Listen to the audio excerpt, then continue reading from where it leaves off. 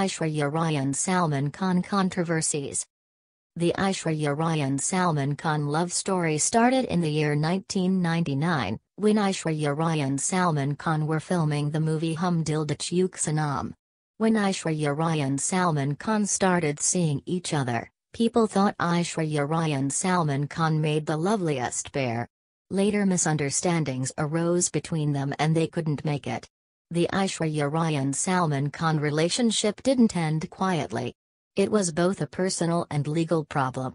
The story of Aishwarya Rai and Salman Khan constantly filled gossip columns for months together.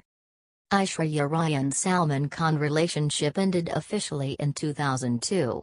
Aishwarya said she broke up with Salman Khan after he himself admitted that he had been unfaithful to her. The Aishwarya Rai and Salman Khan controversy did not end there.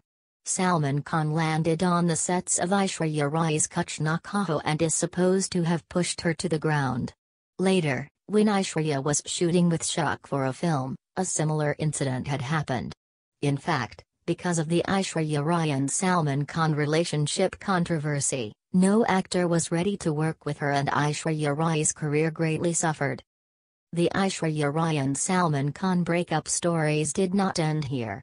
There were legal issues when in March 2002, Aishwarya Rai accused Salman Khan of harassing her. Aishwarya Rai stated that Salman Khan couldn't come to terms with the break-up and was harassing her.